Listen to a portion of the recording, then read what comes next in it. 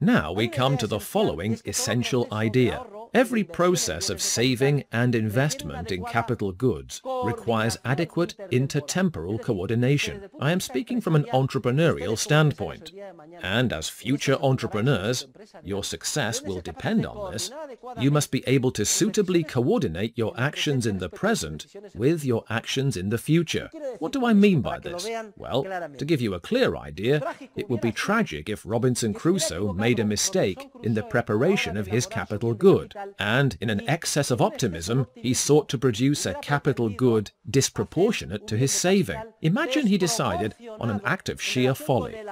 Imagine that with his 5 days' worth of saved berries, he decided, I am going to produce a blast furnace.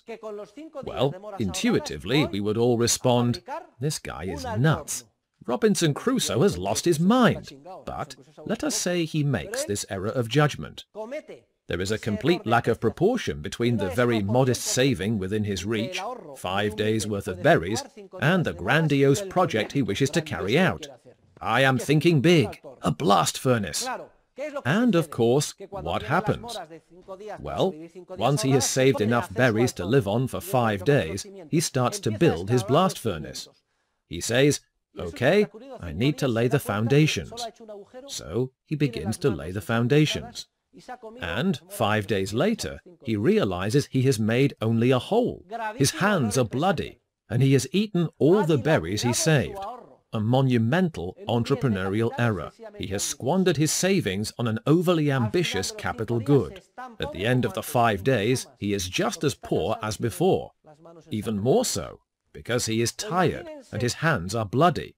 Or imagine, this is less serious, that when the time comes to make the wooden stick, it takes him only 2 days.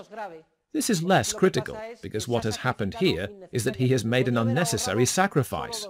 He could have saved for just 2 days. This is less serious. He has not wasted his savings.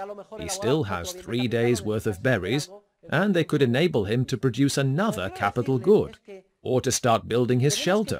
What I'm trying to say is that we must suitably coordinate our present actions with our future actions, and avoid the errors of maladjustment and discoordination. I want you to very clearly understand the example of the total disproportion between modest saving and an overly ambitious capital good. I say this because, mutatis mutandis, this is the process the economy has gone through in recent years. On an aggregate level of society as a whole, to give you a taste of what we will be discussing, entrepreneurs have rushed to invest as if society's savings were much greater than it actually has been. In other words, we have committed the same error Robinson Crusoe committed when he wished to make a blast furnace based on 5 days' worth of saved berries.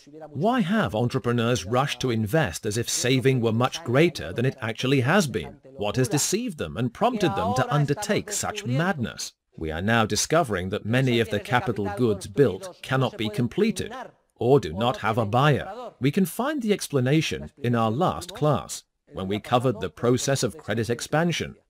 Money created from nothing, in the form of loans, and given to entrepreneurs. But we will stop here. Now you can begin to intuit the theory of the cycle, which we will discuss in detail in this course.